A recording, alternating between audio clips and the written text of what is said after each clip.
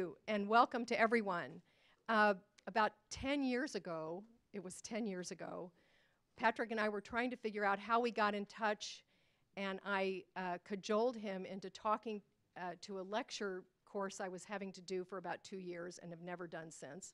But there were two really spectacular events in that lecture course in the fall of 2007 and 8, I believe, and they were both Patrick's appearance, where he helped us learn about journalism through his lens, which had included New Hampshire, the Boston Globe, Afghanistan for the Globe, and numerous election campaigns, including Bob Kerry's, which I think was the first. Or right? John Kerry. John Yep. Kerry, sorry. Right. Yep. Not Bob Kerry's. John Kerry's, which was the first. And not only enchanted and inspired my students, but also had them in a swoon. And that happened 2 years in a row. It's a fact. It's a fact. And so last year, as the committee that works on the Twomey series gathered, we thought it would be important to do an election event, but then we're very conscious, because of the library's very important community role, that this be nonpartisan. So what could it be? And then I remembered that my old friend Patrick Healy had been moved from Broadway, where he had been for how many years? 6. 6 years in Broadway. Free tickets. What was I thinking leaving? Back to Electionville. And that had already happened the preceding January. So I went, ding, ding, ding. Politics is theater. And where did I get that idea? I went back today to look at what was happening on July 17th when I made this approach to Patrick. And of course, we already had Mr. Trump and the GOP trying to decide how it could fall in love with someone its electorate had fallen in love with. Hillary was already in line, and Bernie Sanders was already getting great crowds. So I thought, dear Patrick, election is theater, theater is politics, politics is theater. Can we do something like that? And in his usual gracious, generous style, he immediately came back with, sure, I could do that. How about June? And I'm thinking, how busy is he going to be next June? And in fact, he just cranked out a story just before he came. Filed it from Starbucks a few blocks down. Exactly. So anyway, here he is, and I'm delighted to welcome him and to allow you to have this swoonable opportunity. Thanks, Brooke. I'll be okay. Thank you. Thanks, everyone. Thanks, Brooke. Thanks, everyone, for having me and for coming out on such a beautiful day. Can everybody hear me okay? That's great. It is great to be here and not zipping around Southern or Northern California, scrunched up on a bus, trying to balance my laptop, typing out paragraphs, hopefully intelligently, as editors are calling and editors are texting and editors are Snapchatting. It's so much different than my first outing in politics in 2004 with the Kerry campaign, when you really just had to file one story a day, very simple, and you could go off to the bar and have a drink or get dinner. Everything has really, really changed. And I was hoping to try to work with the theme that Brooke sort of suggested, looking at my years covering politics, but also theater. I was the John Kerry reporter in 2004 and the Hillary Clinton reporter for the New York Times in 2008. And then they wanted me to move to Washington, D.C. to cover the White House. I said, I need a break. And so I decided to take the theater beat. I had gone to school for playwriting and was a young actor back in the day in community theater in high school, and just really thought that would be a great thing to try. And the reality was, a lot of politics is theater. You know, John Kerry was so much better late at night than he was in the morning. He stank in the morning. He was so boring and so windy at his events in the morning. His performance level got so much better during the course of that campaign. When I started covering him in the summer of 2003 after I got back from Iraq, boy, his show would have flopped off Broadway so quickly, he could not really engage with audiences. They were coming up for Howard Dean. They were so excited. And he got better over the course of his campaign. In 2007, if you watch the first debate between Hillary and Obama, they were both stiffs. I mean, really just sort of clunky, and they would talk too long, and Obama was really professorial, and Hillary was really mechanical. And they grew into candidates. You sort of saw the performance happening over time. And you know who else was watching? Donald Trump. Donald Trump thought back then, and he told me this in one of our many odd interviews that I will get to, how much he was watching how these people were trying to perform and trying to connect to people, and how he felt like, especially Hillary, just could be so inauthentic at times, so even just sort of coming off as sort of like alienating to people. Now, he was doing this at the same time he was writing her checks, the hypocrisy we've looked at a little bit. But he really felt like performance could be everything. That he felt like Americans weren't interested in the 12-point plans or the 40-point plans that Hillary Clinton was known for. That performance and being able to connect to a crowd was everything. And you may not necessarily believe what you're selling, but if you know your audience and you know what your audience wants, you give it to them.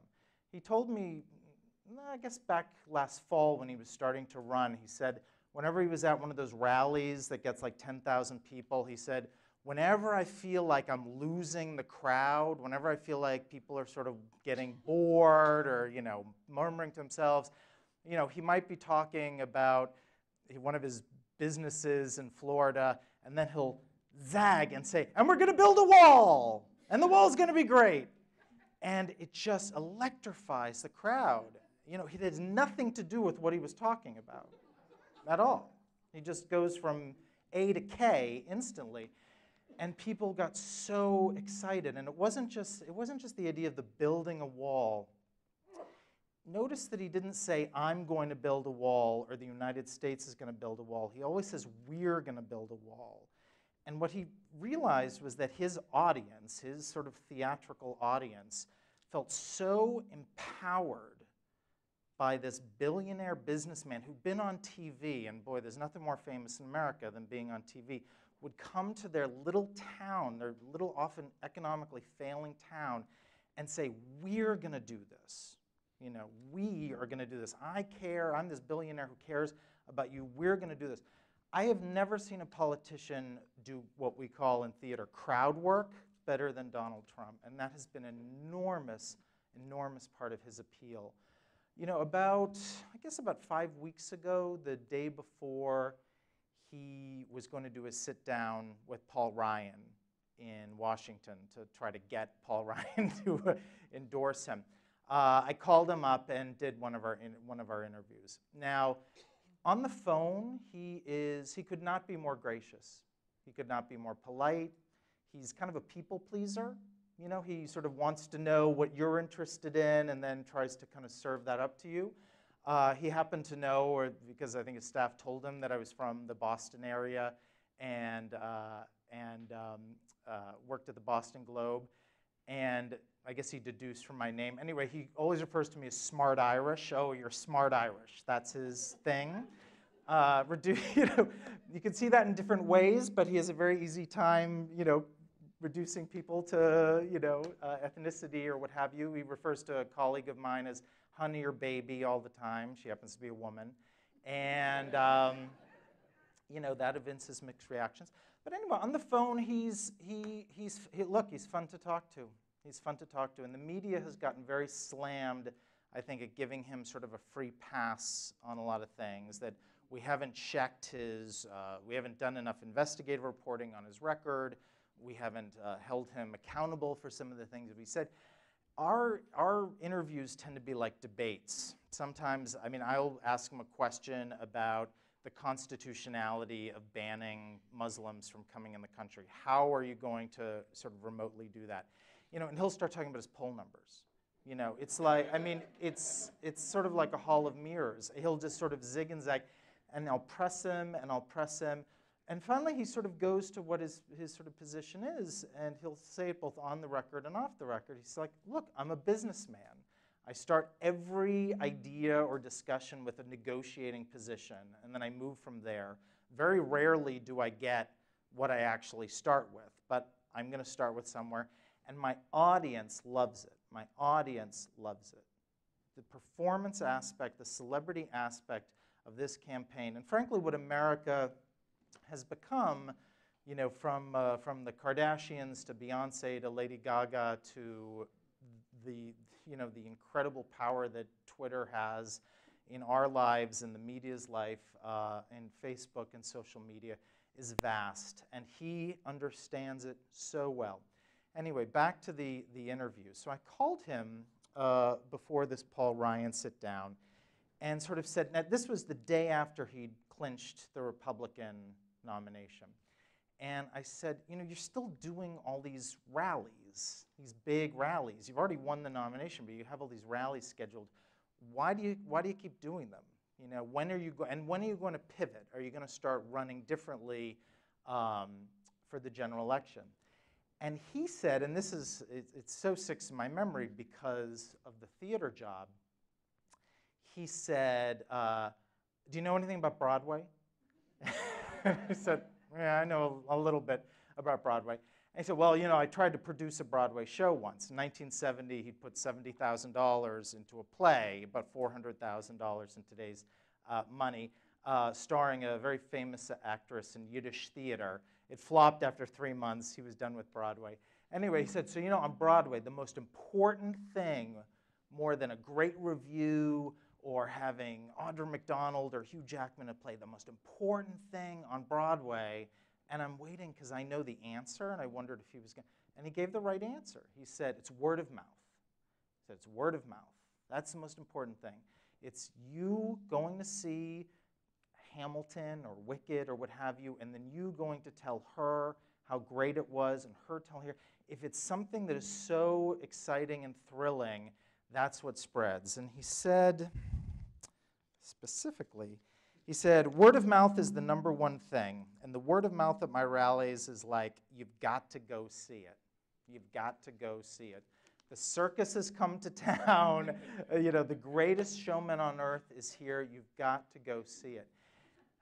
And it struck me, this is part of, he's running a very, very smart campaign. He knows exactly what he's doing. He decided that he was a real success on television with The Apprentice, through the celebrity media cultivation of the New York Post and the New York Times and the tabloids through the 80s and 90s and today. And he thought he could cross over. He thought he could cross over from that one celebrity world and bring his performance into politics, and that it would sell, sell, sell, sell. He's a businessman, close the deal, sell, sell, sell. Issues? Meh, you know? Relationships with other countries? Meh, that's for Hillary to bore people with and put people to sleep with. That's her brand.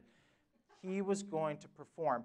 Now this is brilliant for, you know, for several reasons. One is, and this comes from the theater beat, the most successful Broadway productions in all time financially are The Lion King and Wicked. Lion King and Wicked were not made by artists, Broadway producer types. They were made by major entertainment corporations that were known for other fields. Disney made The Lion King. Universal Pictures made Wicked. Universal Pictures optioned Wicked. It was a book, and it was going to be turned into a movie by Universal. And they decided instead to go along with these musical theater writers who said, we have an idea to turn Wicked into a musical. Forget the movie, we're going to do it as a musical. And Universal said, how much is it going to cost us? They said about $6 million. Universal said, okay, you know, we'll go do it. 15 years later, Wicked has grossed $4 billion worldwide. Wicked is the most valuable property, moneymaker, for Universal Studios. Universal has made more money off of Wicked than it did off the Jurassic Park movies, off of E.T., off of any movies that it's ever made. Universal found a way to cross over from one entertainment form to another.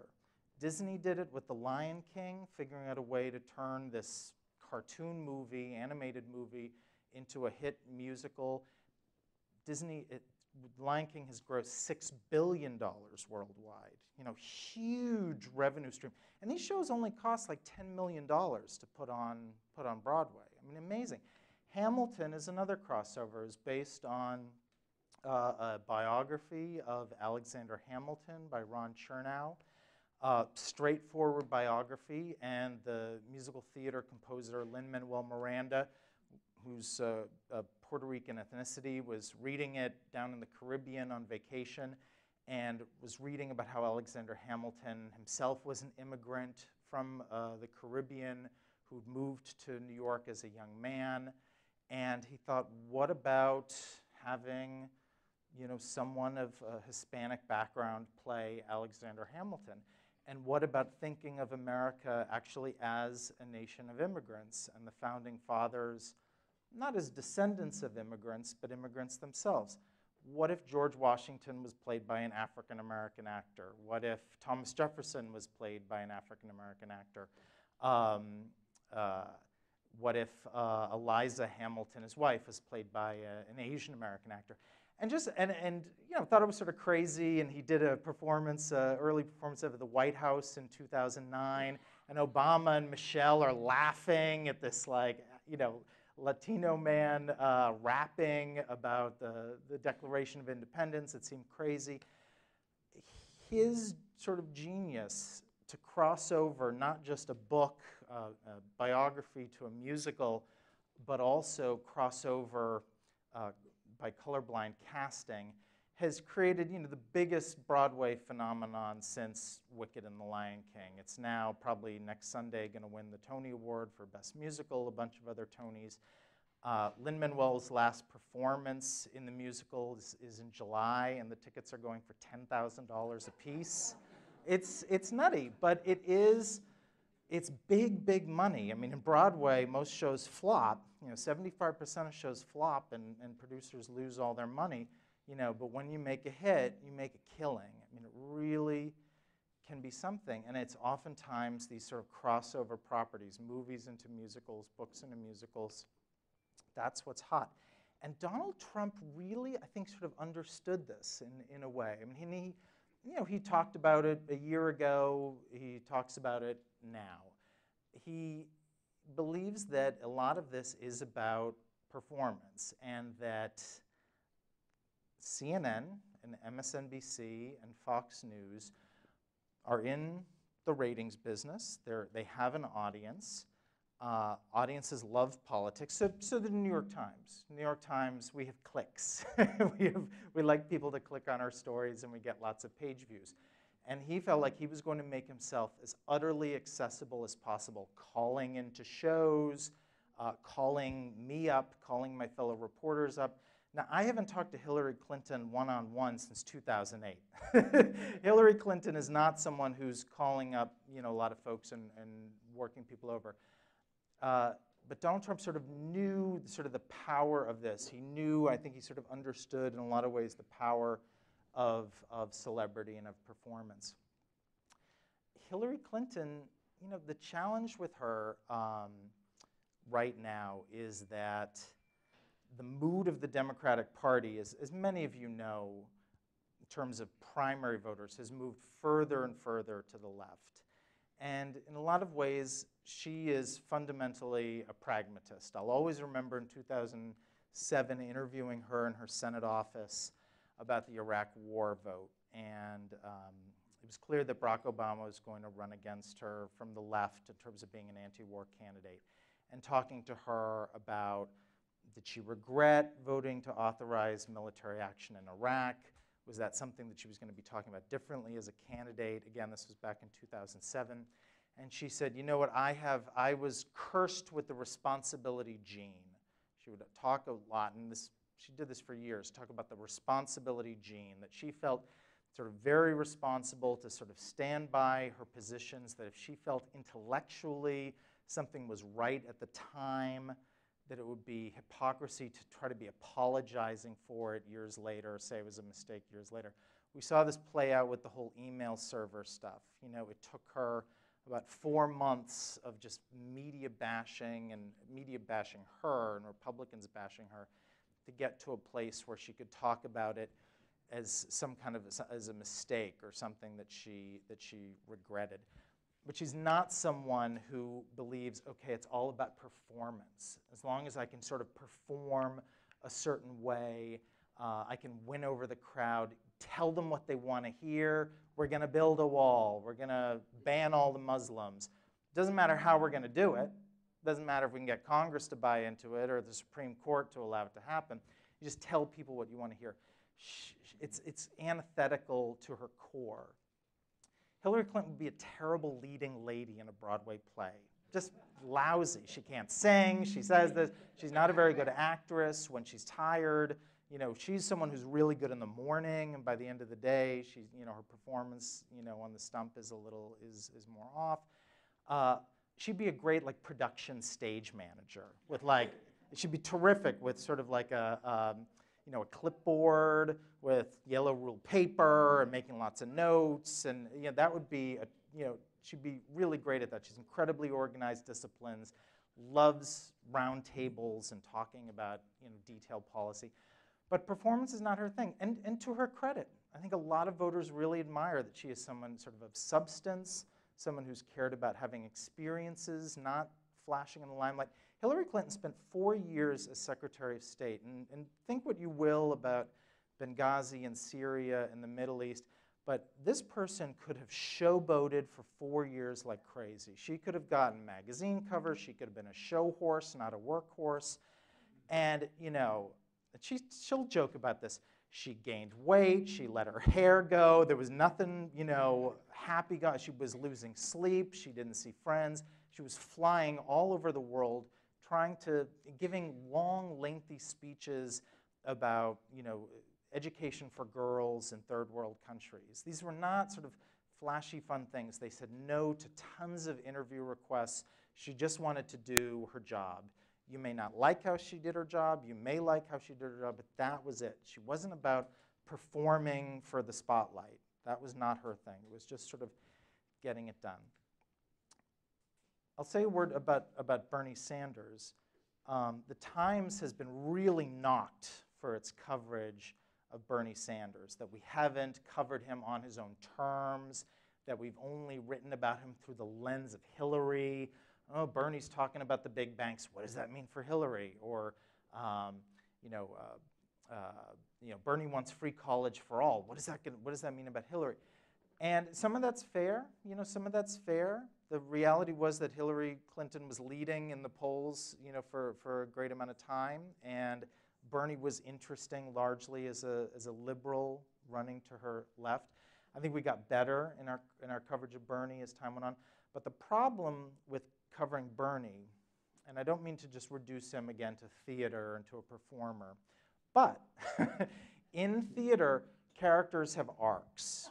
You know, the character in the first scene, usually in a successful play or musical, has an arc where they're very different by the last scene. They've learned something, they've changed, they've evolved. Hillary and Obama in that first debate in 2007, stinko. By the end, a year later, like really sharp, good performers. Obama beat McCain so badly in those debates, in large part because Hillary prepped him for it. Obama was a stinker in that first debate against Romney because he hadn't had that kind of experience, you know, that Hillary gave him. Bernie Sanders, I covered his kickoff speech on the shores of Lake Champlain in May of 2015. He is giving virtually the exact same speech now. And there's a lot to admire about Bernie Sanders. There's a lot to admire, my God, about his energy. You know, he's like 72, 73, and he has more stamina than I do. He's incredibly impressive, really sharp, really believes in what he's saying. He believes in consistency. It's all about the big banks. Hillary is corporate. She's not to be trusted. She's saying the right things, you know, now from the liberal playbook. But, you know, bet your bottom dollar that's not going to be what's happening when she has to appoint a Treasury Secretary. He really, really, really believes this. But there hasn't been, the problem that we had with him is that there was never an arc with him. He he never kind of grew as a candidate. For a lot of folks, he didn't grow into a president the way that Barack Obama, back in the spring of 2007, it was a little hard to see him as leader of the free world. And again, think what you will about Obama, but he did sort of grow in stature, and he developed a sense about being commander-in-chief. When Bernie Sanders gave that interview, the Daily News, about a month or so ago, boy, you do not go into a New York City tabloid editorial board meeting without being really, really prepped, certainly on the Middle East, certainly on your core issues, and he really struggled with delivering answers. He just hasn't, for a lot of reporters, I think the challenge with covering Bernie is that he did not sort of evolve into a presidential figure, and he stayed a supporting actor in this drama. He never sort of grew, he never sort of took the spotlight. I'd love to hear during the Q&A, and we're going to do questions if folks think that's unfair or if they see it differently. I would love to hear it. But those three are really the candidates who we've been covering. Now this is, it looks like on Tuesday, Hillary Clinton is going to clinch the Democratic nomination. She's going to be the first woman ever to be the presidential nominee of a major party. It looks like that's going to happen. Now, interestingly, the story that I was filing from Starbucks right down the street was about why there isn't more political heat and cultural heat around the idea of the first woman president and what it would mean or say about the country. 8 years ago, whether you liked Obama or didn't like Obama, people were talking about it. What it would mean to have a black president, what it would say about us as a society. Did it mean anything? Did the country have past an original sin with race that mattered these days? Was Obama even a citizen of the United States? Was he born here? I mean, people were really, really talking about it. And so my story is based on, and again, during the Q&A, tell me if you think I'm wrong, but it just doesn't feel like the same conversation is going on about a first woman president. Now, does that have to do with Hillary? Does that have to do with the fact that we broke a big barrier 8 years ago and it's no longer such kind of an animating issue making history in this country? Interestingly, what a lot of millennials tell pollsters and researchers is that their mom raised them to say that gender doesn't matter in terms of what you can accomplish in life. You can do anything. And now the moms are saying, you gotta vote for Hillary. It's a first. And the daughters are saying, why would I vote for Hillary? You said it didn't matter. I mean, there's a polls show that most people under 30 think there will be a woman in their lifetime. So why does it need to be her? And that's both, and it both deals with mistrust of her, doubts about her authenticity, absolute, oh boy. I mean, her desire, her relationship with privacy is just, it may end up being her Achilles heel in this election. She really wanted, and some people may feel like she should be in jail over the email server. There's a lot there. People wonder, is the FBI really ever going to look into this in a legit way, or is Obama kind of wired it for her? Whatever you think about it, I mean, the thing to realize about her is that her sort of insistence on privacy and on kind of controlling her narrative, controlling her play, is absolute, and it's greater than any politician I've ever seen. Some people find that paranoid. Here's the thing, and I understood it. In 2007, 2008, when she was running for president against Obama, Obama's campaign was trying to kill her. Just every day, beat her, kill her, saying the nastiest things, trying to undercut her, lots of manipulation. And she loses, and she's wounded. She loses. And then November of 2008, Barack Obama asks her to be Secretary of State. Now, for students of political history, you may remember that oftentimes when something goes south overseas, the White House throws the State Department under the bus. And she knew that while Obama might like her and want her to be Secretary of State. All those people around Obama in the White House, all those people were the same people who were trying to kill her for the last 2 years or so.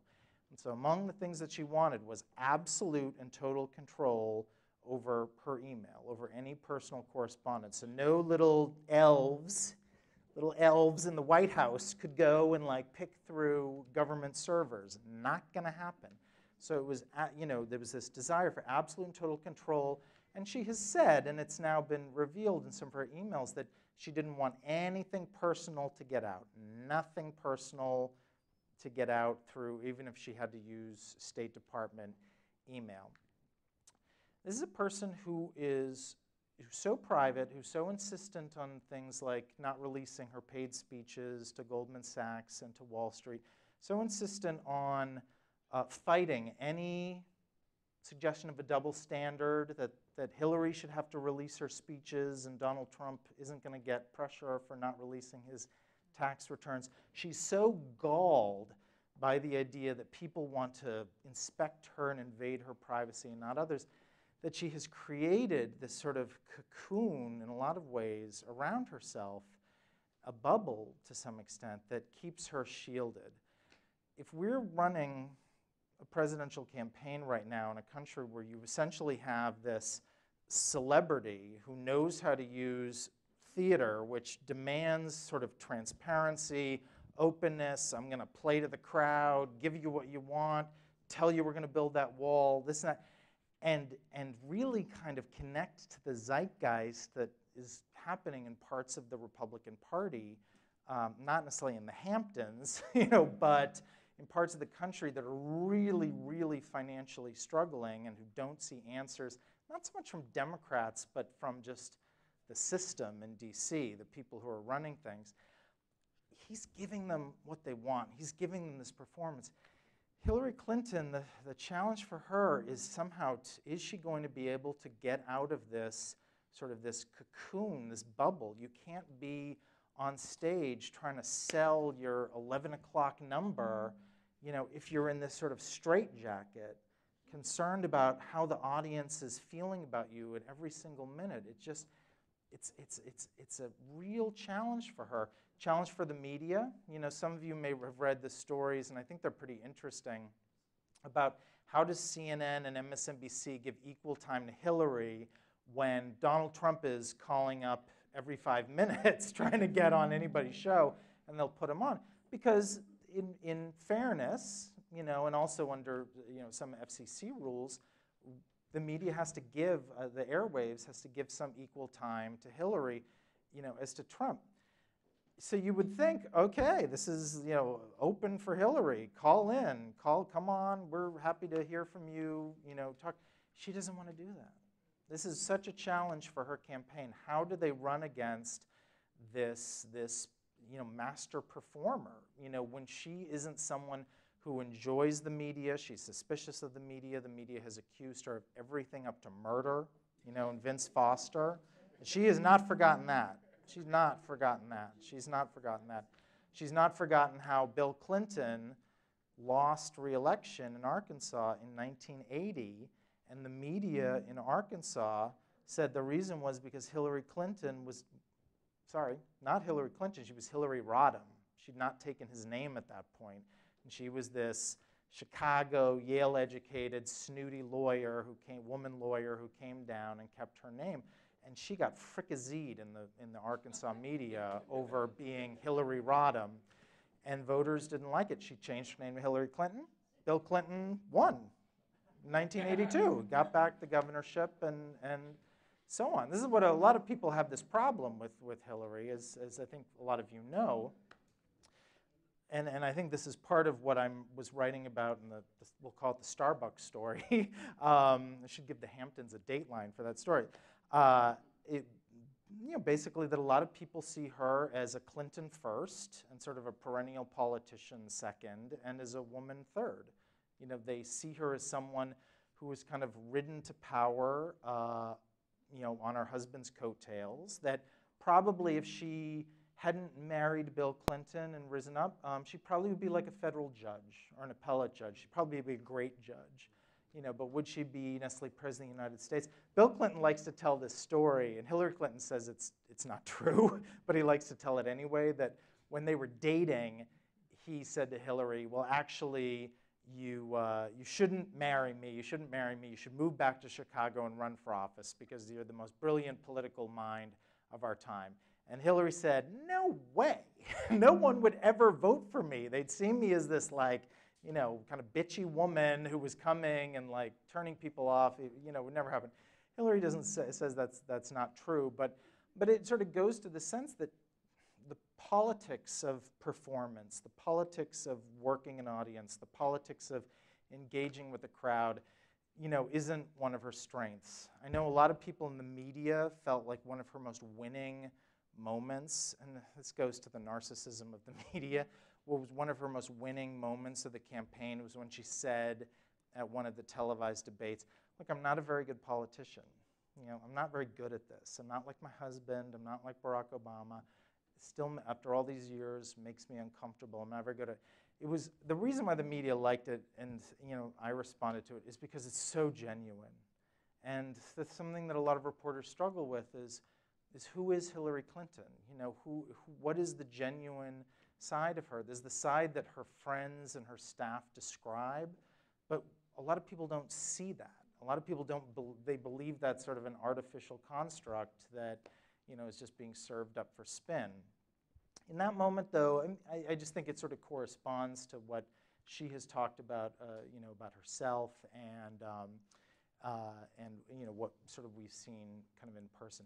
But how does she, look, this campaign it's going to be ugly. You guys all know that. It's going to be very, very tough.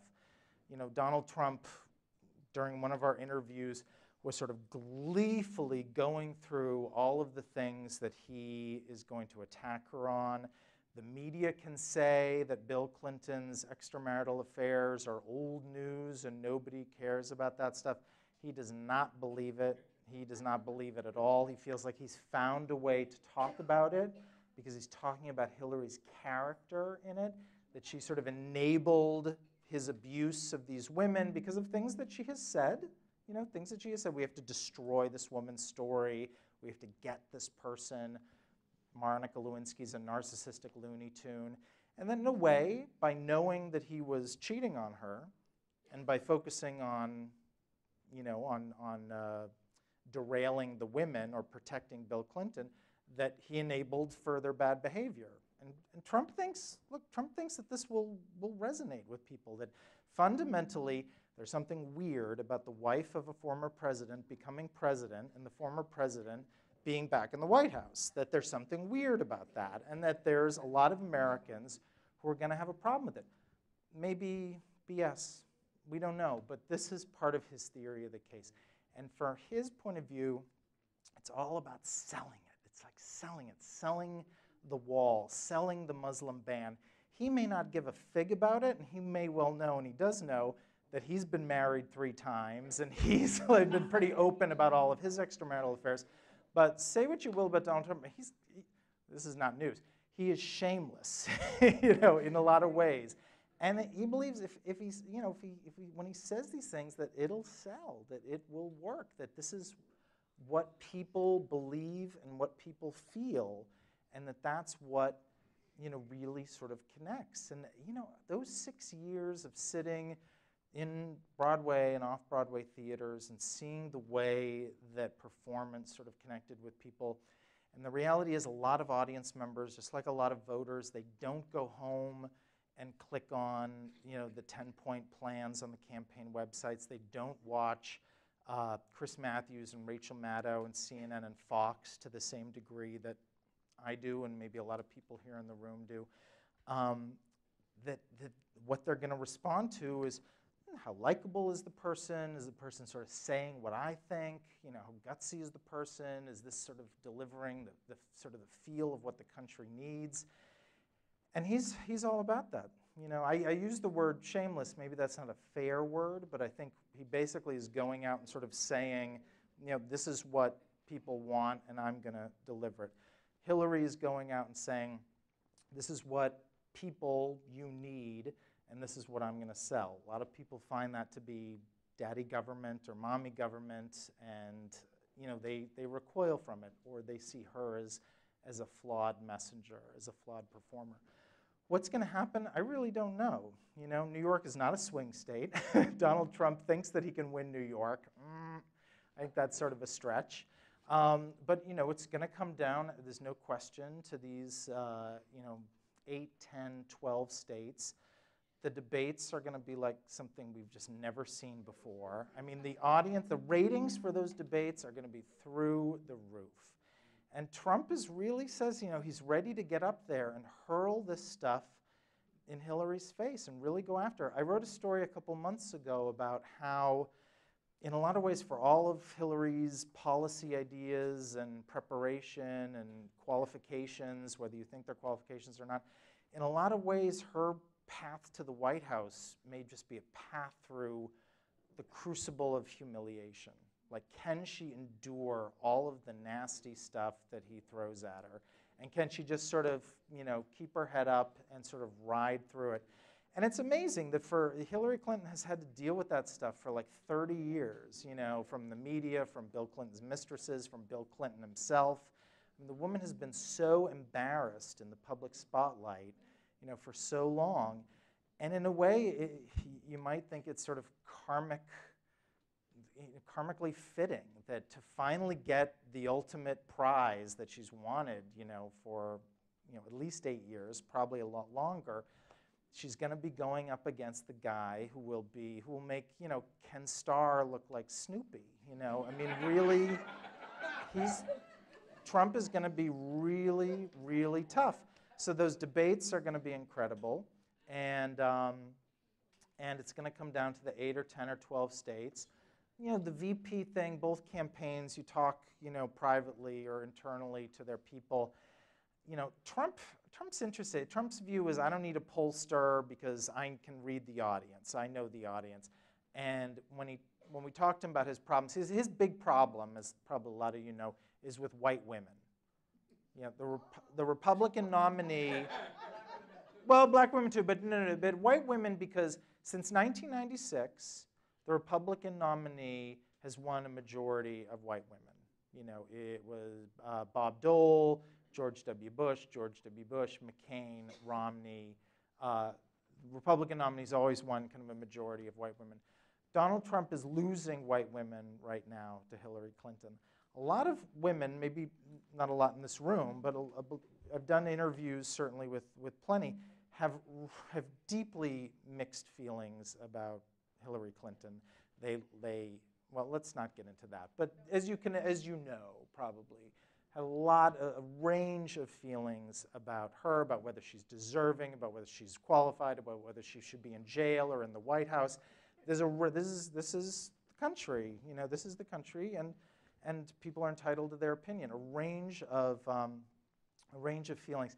So who Hillary picks as a VP isn't really going to change, a lot of that. But in terms of helping her, but Trump is interesting because he doesn't believe that he has a problem with white women. That ultimately, everybody's going to, the women love me. The blacks love me. The Muslims love me. The women love me. That's how he speaks. But he ultimately believes that women may have plenty of problems with him, but he can outperform Hillary, and at the end of the day, it's Hillary. Like, do you really want her as president? Do you really want her? 4 years of Trump isn't going to, that's what they're selling, isn't going to ruin the country. The country will be okay. No, but do you want, give me a chance. It'll be like an enema in the system and like clean it out. Or do you want Hillary? And look, it's effective. I mean, Ronald Reagan in 1980, against Carter's, my dad would get the line better than I do, but, are you better off today than you were 4 years ago? Donald Trump's version of that line is, do you want a President Hillary Clinton? And, a lot of the country is going to say yes, and a lot of the country is going to say no. She wants to make it a referendum about him, pretty much the same question. They're hoping that for all the mishigas of the next 5 months, the debates, everything, that on that first Monday of November, people are going to wake up, maybe Tuesday, but probably Monday. People are going to wake up and they're going to say, how are we going to feel on Wednesday if Donald Trump is president-elect? And that is uncomfortable as people are with her, and she knows she's not likable enough, or she is likable enough, that as much as people, might just roll their eyes or their stomachs turn, at the thought of a President Hillary Clinton, that the country is too important to risk it on Trump, and they got to vote. And this is weird, folks. This is a weird way to run a presidential campaign, sort of, kind of hoping that the other side is just so abhorrent, that you're going to go. So anyway, I lost my train of thought. Sorry, a little bit. VP, we'll see. I mean, the kind of the betting right now is that Hillary feels very confident that she can beat Trump, and that she doesn't need to pick, an Elizabeth Warren or Bernie Sanders to unite the party. That the party will unite on its own, and that if she was going to pick a liberal, it would probably be like Sherrod Brown from Ohio. But she may be more inclined to sort of geek out and get sort of another policy wonk, and that could be Senator Michael Bennet from Colorado, the Labor Secretary Tom Perez, Tim Kaine from Virginia, and sort of the hope that the sort of the centrist credentials these folks won't sink the boat. Trump, a lot of people think Trump should pick a woman. Again, he thinks, I'll be fine. I don't need a woman. We'll see. It's a real guessing game on that. But I think at this point, though, I've probably talked enough, and I would love to open it up to questions if I could.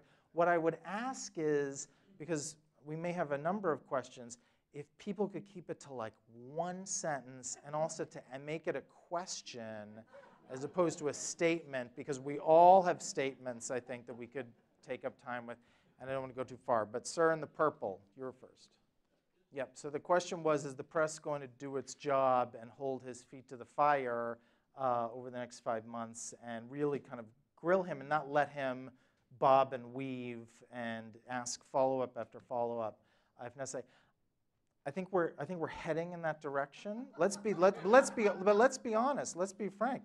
It kind of makes for lousy TV. I mean, that's the problem. I think for some, in some ways, when it's repetitive, it can get sort of like, okay, let's move on, or it can seem like the media is sort of beating up on him. But I don't know how many of you saw the interview that Jake Tapper did with Donald the other day, but he asked him repeatedly, I think sort of like 20 times, tried to nail him down on one issue.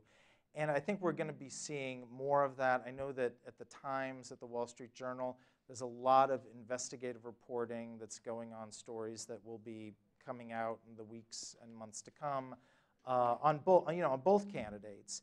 But I think what you're going to see, and what you're asking about, I think, is the sense of not letting him bob and weave and treating him, frankly, as an entertainer, but trying to hold him. I think you're going to see more of that. I think because it's demanded. I think he sort of has antagonized the press to some extent now, and maybe, but I don't think it's a matter of the press growing a pair. I think in a lot of ways there was a feeling like he, that we didn't really know. I think this happened with Obama too, a little bit in 2007, 2008. I think a lot of tough questions were asked of Hillary, and at least with Obama early on, it was sort of like, what does Obama's jump shot say about how we'll run the country? And what does Obama's years at the Harvard Law Review say about how we'll run the country? The tough questions. I know some people feel like Obama won the presidency without really tough questions ever being asked of him. We didn't know what we were getting, or how qualified he even was. But I think that's going to happen. So, yep. So I guess the idea is that is Trump sort of the Kim Kardashian of politics, kind of famous for being famous and not much else, and Hillary being more the kind of Beyonce, Lady Gaga figure, like actually having some talent at this and kind of knowing what works. Works for me, I mean, in some ways, but look, this in a way, this isn't a laughing matter to a lot of folks at Trump rallies. We tend to zero in on the violent person or the handful of violent people, but there are like 12,000 other people at these rallies who wait. I mean, these lines in New Hampshire were just not to be believed. New Hampshire is cold in February. My godmother lives up in New Hampshire, and I've been skiing on those mountains. It is cold in February, and these folks are lined up for 3 hours waiting to get in to hear Trump, not to sucker punch, a protester, but because they felt like that his embrace, that his sort of vision for America being great again was something that they could buy into. So, he may not have the 10-point plan that Beyonce and Hillary Clinton might have, but he offers at least a vision that, not that people compare to Reagan, but that he brought sort of let's just say like a spirit that they feel like making them feel good again or strong again kind of sells. So, yeah, ma'am, right there. The question is, what is Nate Cohn's latest statistics at this race? Nate Cohn is a great reporter at the Times who draws a lot on sort of data modeling and polling modeling. I don't know the answer to that question, sorry. In terms of people being unsettled about how he doesn't know certain things. So the question is, to what extent will the election be influenced by voters being like just terrified that Trump doesn't know the basic functions of the Supreme Court or the Congress or the White House? Look, I mean, he's a guy who says the Supreme Court signs bills. Congress signs bills. We all probably like a pretty college-educated like group in here. Again, you go to, and I don't mean to create classist or educationist, divides, but a lot of country doesn't care. Like they don't care. They didn't care that George Bush said strategery. That people, he was voted into office twice. They see it as kind of like, coastal elite snobbery that people get caught up in the words. And so, on the other hand, the people who are going to be terrified by that are probably going to be terrified by a lot of other things that Trump does. I loved history classes. I loved sort of civics classes. He said things like that to me on the phone, and I've sort of like winced a little bit because it offends my, Situate, Massachusetts sensibility. It's sort of like, oh, why is he saying, that Congress can indict someone? It just, doesn't get it. But yes, sir. So the role of super PACs. So the question is, what about super PACs in this election?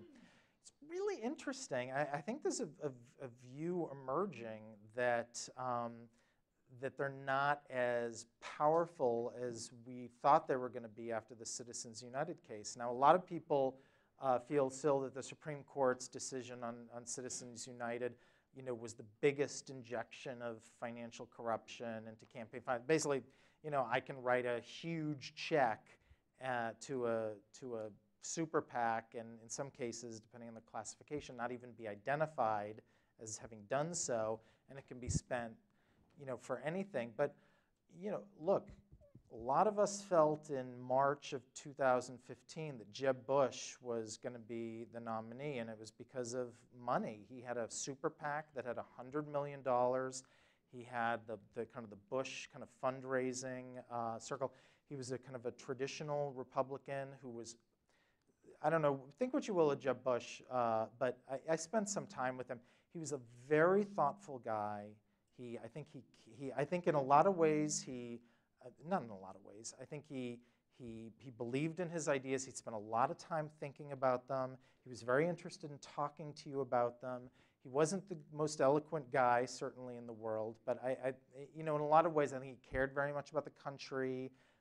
His views may have, screwed up the country depending on your political persuasion or not if he won the presidency. But he was someone who spent a lot of time with policy and thought. But that super PAC did not help him. I mean, Jeb Bush, barely, registered in polls. So it'll be interesting to see what'll happen. Trump isn't really interested in having a super PAC. Hillary's got a big one, and she's going to have a lot of money going in. So, we'll see. But Yes, the question, that's a great question. I mean, please tell me if I'm getting it right, but basically, is there a line, does a line exist where knowing how to entertain or having a personality that can sort of skate you through things simply isn't enough, that the things you're proposing, like deporting 12 million people, are so vast and so complex that you can't just simply skate by on person. Frightening, right. I think that's really true. I mean, I think we see it sort of in poll numbers with Trump. You read some of these polls and you think there's no way he can win. So many people are so sort of scared about the idea of a Trump presidency, or think it would be so dangerous for the country that it simply can't play out. The thing is, and not to answer with just political strategy, but he needs to do well in these 8 to 12 states in particular that'll make the difference. And Hillary will very much, I think, try to make sure that people are hearing what he's saying, and I think a lot of people will be frightened by that. I think the media is getting better at sort of saying bluntly, what he's talking about. Like in CNN the other day, Trump was denying that he said that he thought Japan should have nuclear weapons. And CNN, very interestingly, some of you may have seen that, in its little chyron, it said, Trump, denies saying Japan should have nuclear weapons, parentheses, he did, parentheses, which is like, used to be seen as real editorializing on the media's part, but instead is really a level of kind of blowing the whistle and saying, hey, he's saying frightening things, and you need to know this. The hope, again, in the Clinton campaign, but I think for a lot of citizens, is that we're going to see all of this play out over the next 5 months, see what his convention is like, see what his VP is like, see what he's like in those debates. And by Monday or Tuesday of that week in November, people will just say, absolutely not, and maybe she's terrible and she's a liar or she should be indicted, but he's beyond the pale and he's not what America, is about. But, yep, you had your hand. Hi, Judith, yes. Former Democratic Party state chair. I think about the double standard a lot, and I have, I wrote a story in 2008 that's one that I regret writing, and it was about Hillary Clinton's laugh, and it was about how she uses her laugh sort of strategically, which her campaign aides, described to me, that sometimes when she gets a tough question, she'll sort of break into this kind of big belly laugh. She has a great laugh. And in a way, it gives her sort of time. It's both can be disarming and kind of diffuse the question, but it gives her a few seconds to just think about what her answer is. And I referred to it as a cackle. And it got through, and we ran it online. And that was a story that, looking back on it, I regret using that word.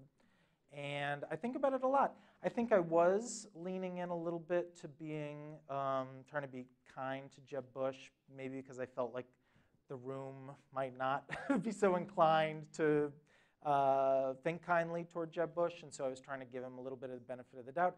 On the other hand, I certainly have my own personal issues with Jeb Bush and with all the candidates that I try to put on the shelf. I try to think of members of my own family who, I love and respect and think incredibly highly of, who are Republicans and who very much feel very strongly about their views and who might have supported John Kasich or Jeb Bush. And I try to listen to them and hear them and respect their opinion. But you're right about Hillary Clinton. I think that's true. I think in a lot of times we talk about her as a policy wonk, as if that's sort of a bad thing. I think that some people have sort of, have kind of reduced her to sort of being, like Obama's called professorial, and that's kind of, some people use that positively and some people use that negatively. And I think in some ways, I think watching our language around it, though, is something we've tried to do a little bit more of. I know with Trump, we wrote, I mean, this was a tricky one. After that first debate with Megyn Kelly, we wrote like 3 front-page stories kind of in a row about his language about women. I ended up writing a very long story about sort of his instances of his language, spent a week looking at like every word that he said and transcribing his speeches and talking to sort of experts on rhetoric and history about sort of the demagoguery that he uses, the violent kind of imagery that he uses in his language. And we wrote a recent story about his treatment of women over the years and how he has sort of reduced them to physical appearance and objectifies and rates them.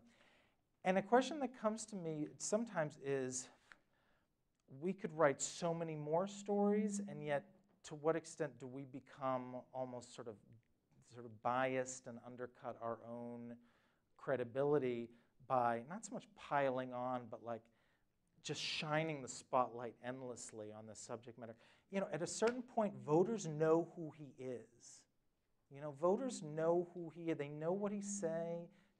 They know, when he gets on that debate stage, the way that he treats, Hillary Clinton, they're going to know, they're going to have his number. Do they care? Do they react to it? The media aiding and abetting. Not to let the media off the hook, but to some extent, I think we're going to know who we're voting for, by November, and we'll see. So we just have time for like a couple more questions. So yeah, you've had your hand up. I think we'll see. And look, I might be wrong about the debates. I mean, everybody, Donald Trump's campaign keeps saying, he's going to pivot and be more presidential. Maybe.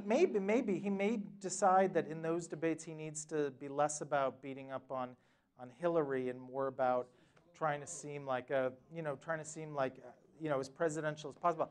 I think from the media's point of view, it will be very interesting, and this goes to something Judith was getting at. To what extent is the media's responsibility to be asking like really substantive questions that aren't bait, that aren't like, here we go, we're serving up a question to Mr. Trump, where he'll be able to like take this swing at Secretary Clinton, that just gets lots of headlines and ratings. I don't really know what's going to happen. I mean, I think my sense is, talking to some people in the media who may be involved in the debates, I think there's going to be a real effort to sort of lean to the broccoli and focus on that, and then it'll be up to Trump and to Clinton to decide, how tough they're going to get. Maybe last question, I think. So, look, I think this to some extent goes back to the theme and the construct of the talk, and we decided not to make this a policy talk. So I hope I've tried to sort of keep to a certain theme, like it or not. But what happened was Donald Trump decided, I think in a lot of ways, that this would sell, that this would work, that he didn't think that his advantage in going into a presidential campaign was good. Okay. The American people. Right. That's a great question. I mean, I think at some rallies when I go to, the thing that you hear the most, I know it's become a little cliche, is that they feel like he says what he thinks, and that he's sort of genuine and authentic. And they don't care whether he graduated from high school or college or Wharton or whatever. They see him as someone who tells it like it is, made $1 billion or so, or less or more, and cares about America and says sort of the right things. The dumbing down, you could look at it on a few levels. The media is newspapers are dying in a lot of ways. Cable TV is sort of fighting for a smaller and smaller piece of the pie. I think there's a desire to have him on. It helps with ratings. I think the questions are going to be getting, a little bit more tougher. Are we having Trump on, and rather than dumbing down, going into a really long, lengthy discussion about Israel and Palestine? No, that hasn't really happened. Will it happen? I don't know. Maybe it's people. We tend to react to what's in the news right now. I think there will be some of that. But in talking to voters, you know, a lot of folks in the states that I visited with Trump, with Hillary, with Bernie, you know, and this would happen at Bernie rallies too. They weren't interested in whether or not, you know, Bernie really knew how to break up the big banks, you know, or kind of what Bernie's policy plan was to convince Congress to get a Republican Congress to do this. That wasn't what they were interested in, this kind of this sort of firebrand idea about changing Washington totally as it is. So, but dumbing down, you know, I guess you could look at, you know, certainly education, graduation rates, you know, reading and math, you know, in the country, what we sort of focus on, the social media rise. I mean, you know, you go into classrooms. When I speak today, I know when I was growing up, you know, I wasn't in a classroom where everybody was sort of looking at their phone or like tweeting and retweeting and posting. It just wasn't, it wasn't done. I don't mean to sound like a fuddy-duddy, but it just, you know, that wasn't done. So, you know, I think there are a lot of trends happening in the country that are less about stopping the dumbing down and more about engaging with each other and talking to each other and, you know, sort of going on the social media. So I think we're out of time, but I'll talk to you personally. And thank you so much for coming out. So thank you.